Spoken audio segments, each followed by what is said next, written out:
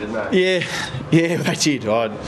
It's something I can't fault our group every single week. I mean, there's only been a couple of occasions. I mean, it's nice when you come to the footy and you don't have to worry about whether your group really wants to have a go.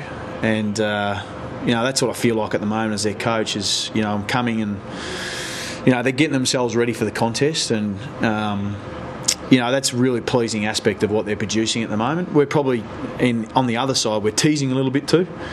We're smidgen away from being able to break through and have a really good breakthrough win, but we're sort of probably not having that consistency over the long game to get us the result. So little things hurt us from time to time, but that's something we've got to be able to develop and grow as a group.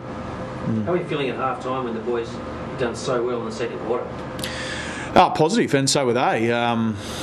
We sort of knew that they moved the ball so well by foot, and that was something that we didn't quite take off them early, and they were sort of getting out a little bit too early and drawing us up and getting us over the back. So that was a bit of a concern for us early, but the guys adjusted pretty well, and we started to get our own forward pressure, and we're certainly winning the ball around the middle of the ground a lot better and using the footy a lot better.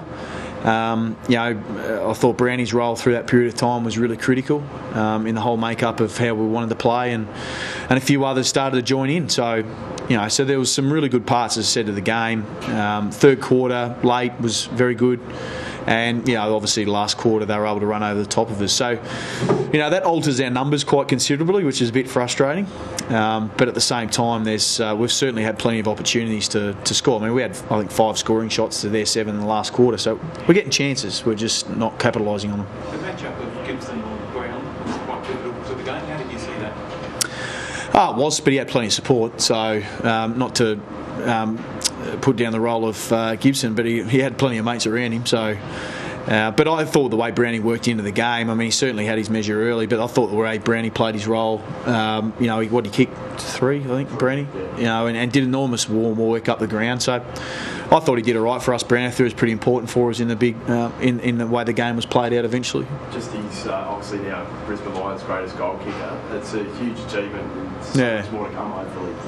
Yeah, and look, he's obviously an enormous leader. I mean, I could probably keep talking about Brownie. I mean, you guys speak about him enough. So, but he's important, and just even his approach to the way he changed up his game for the betterment of the team. They're all the little things that you want to see from your skipper, and he's the goals. Yes, he's been a great thing, but as a coach, and when you have your captain that's echoing your sentiments and trying to push the playing group what you're trying to achieve as a coach, and coach out on the field, it's just it's a really important attribute to have within your leadership group, and he does that, and the fact he actually gets rewards at the same time is just makes him the leader he is. And played with him, admired him, and coaching him, admire him. So nothing will change there. Blakey's another one who sort of looks like he does that out there as well, and was very good on that second term. Getting things to turn your way. Yeah, he was. A lot more joined in. So, and it takes that ability to be able to identify it and be able to want to do something about it, but then have the skill and ability to do something about it.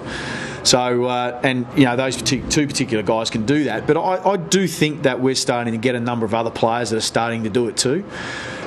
Which is really pleasing to see, and something that we weren't able to turn around, earlier on the year. But I think we're starting to turn around now, and a lot of more players are starting to put their hand up for ownership of this team, and that's really pleasing to see, because it's been a lot of our emerging players that are starting to do it, which is fantastic.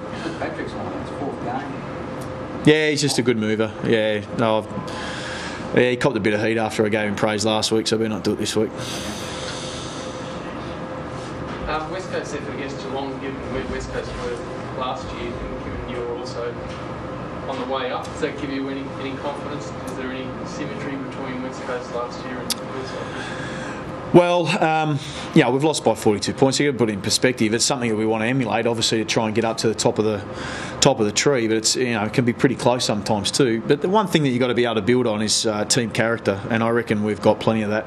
And I reckon our boys and our group's got plenty of that. I think they've shown that through the year when they probably haven't had a lot of encouragement through the year with direct results. So the fact that they just keep coming, if that's the foundation to build a team on, it's a pretty good one, and I think that our group is showing that. Do you have to emphasise to the guys that it was closer than the scoreboard says 42. Oh, we were outplayed. I mean, Hawthorn the better team. Let's put that absolutely out there. They were the better team. We've got things to work on to make ourselves better. So we aren't reaching that standard at the moment. It's something to aspire to, and I hope that by playing against this particular team, that we get a real understanding of what's required to get us to the next level. Are there any particular areas for improvement that you would focus on? Well, ball use. I mean, ball use has got to get better. Yeah, sometimes the best form of defence is how you use the footy and how you hold on to the footy. That's something that we've got to improve. I think we've seen signs of it, but certainly for the longevity of the game, that's something we've got to improve.